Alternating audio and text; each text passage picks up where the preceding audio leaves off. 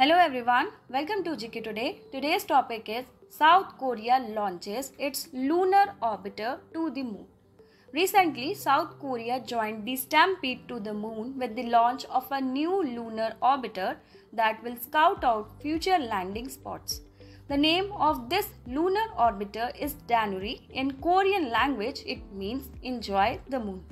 It was launched on SpaceX Falcon 9 launch vehicle to inspect the future landing spots on Moon and will arrive in December 2022. Now, if this mission is successful, then South Korea will join spacecraft from India and the US, which are already operational across the Moon, as well as Chinese rover on Moon's far side. Let me tell you that India, Russia and Japan will also launch new moon missions in 2022 and 23, and NASA is also scheduled to launch its mega moon rocket under the Artemis program in August 2022. And as a part of this mission, an empty crew capsule will be sent across the moon in a bid to test the systems before a crew climbs abroad in 2 years. Now, we will understand some points related to this mission. South Korea's Danuri mission is $180 million mission, and it is country's first step in lunar exploration. It features a boxy, solar-powered satellite designed to skim just 62 miles, around 100 kilometers above the lunar space. Scientists expect to collect geologic and other data for at least a year from this low polar orbit. The most important point here is that this mission is South Korea's second shot at space in the 6-week time.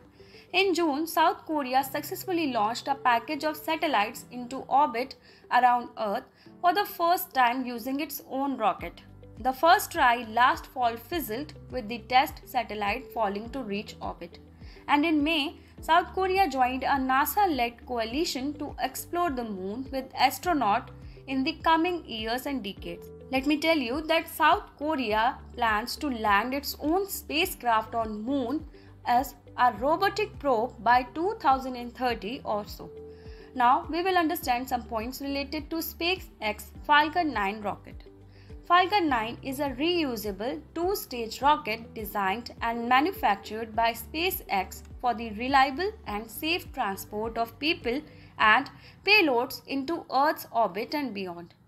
Falcon 9 is also world's first orbital class reusable rocket. Its reusability allows SpaceX to refly the most expensive parts of the rocket, which in turn drives down the cost of space access.